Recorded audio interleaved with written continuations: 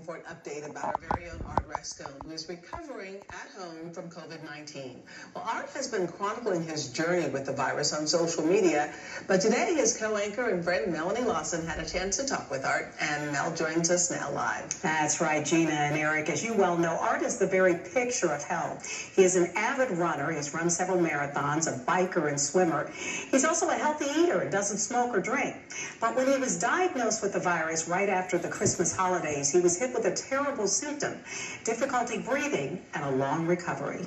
I never thought I would be in this position. Never. Here I am struggling to breathe. And you can probably tell I'm a bit winded. But you never think this is going to happen. We have to be careful.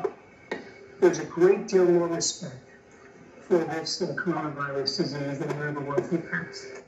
Well, Art was also a little bit skeptical about getting the vaccine. In fact, we talked about it often, but he says he has a new perspective on that as well.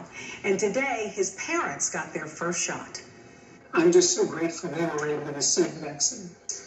Why do you think it makes you emotional to talk about that? Because for them, 80 years old, my sweet parents, we want so desperately for them to be safe. That's what we want.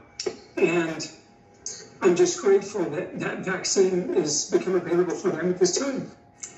In fact, Art wants to tell all of us to get the vaccine just as soon as it is available to us. He also really wanted to thank all of you who have reached out to him with prayers and good wishes, thousands of you on social media. And he says he's looking forward to getting back to work, but guys, not before he is fully recovered. All right, Mel, we're all